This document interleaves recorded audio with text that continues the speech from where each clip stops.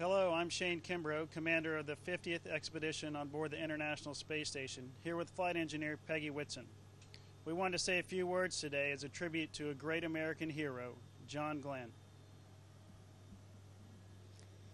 We have always admired John Glenn for being the first American astronaut to orbit our planet.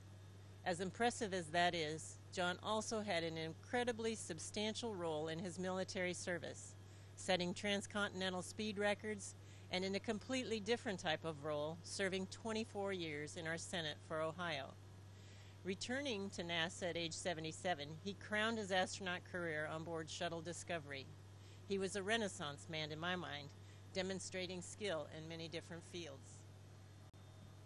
Here on board the International Space Station, the Expedition 50 crew does our best to emulate all that John did with his many, many years of service to his country.